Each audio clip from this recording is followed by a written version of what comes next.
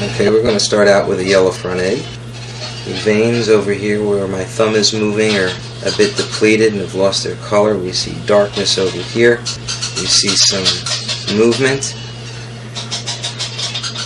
He's getting close to hatching, yet we see no pip marks. So we're going to go in this egg and see what kind of problems exist. First thing we're going to do is we see a low pip mark here.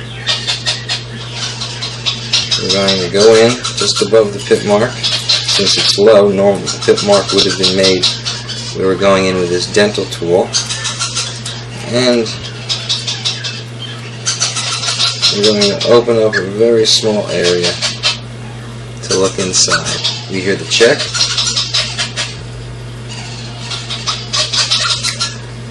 It appears very healthy. There's the egg tooth. And we have a lot of fluid up here that we should normally not have. A lot of sticky membrane. So we're going to clear this away from his mouth. And it appears that might have been responsible for quite a bit of the problem.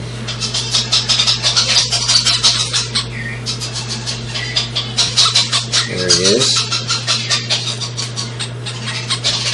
We can look down inside and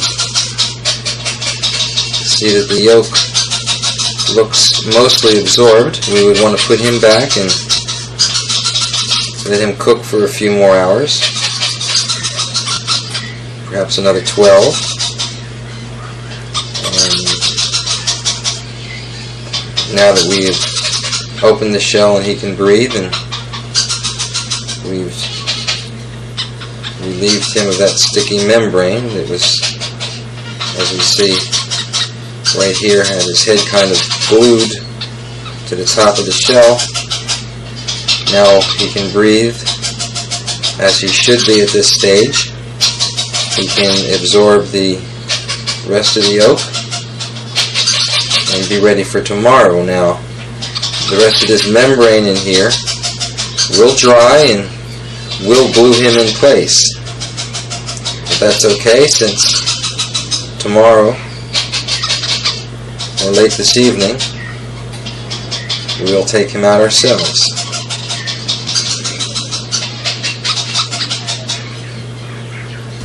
At this point, it's take the bird and put it in a little basket back into the hatcher. Chick this far along does not have to be placed in a baggie or anything like that to delay evaporation, because at this point we want the chick to dry up, draw up his yolk, so we can proceed to take him out. Okay, here we are about 8 hours later, and doing fine, very verbal, very active. Of course, he is stuck to the dried membrane, which of course kept him from moving around and doing any damage to the yolk before he absorbed it. But being stuck to the membrane with the shell open and breathing well is a lot better than being stuck to the membrane and not being able to externally pip and breathe air, and hence you have suffocation. There you see a pipping movement, and him pushing with his foot, which he has moved up. Now let's open up. Let's see what we got here at this point.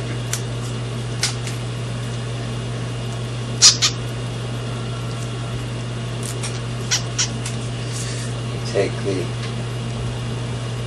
some distilled water.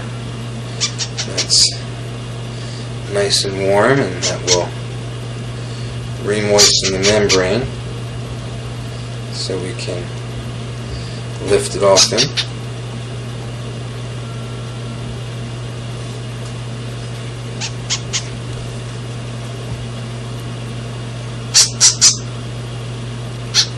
Give it a little bit more freedom of movement. And here we have the head popping up, and as you see, there's quite a lot of dried fluids and gummy fluids. This is not normal. These are some of the things that appeared to be dark that we saw when we candled.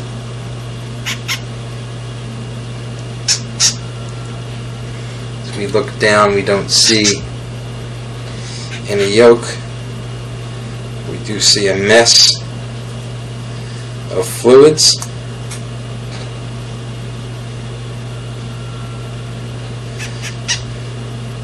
Which had the bird balled up. We see a grossly extended navel.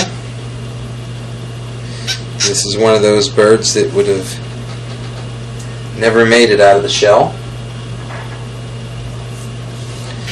and we would have wondered why.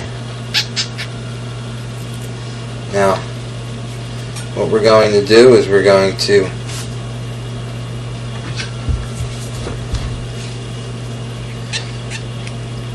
cut through here, not to pull anything that shouldn't be pulled. This is what we're faced with here. There is a little bit of yolk that is still extended. We have some necrotic tissue here which we're going to cut, which we've just done.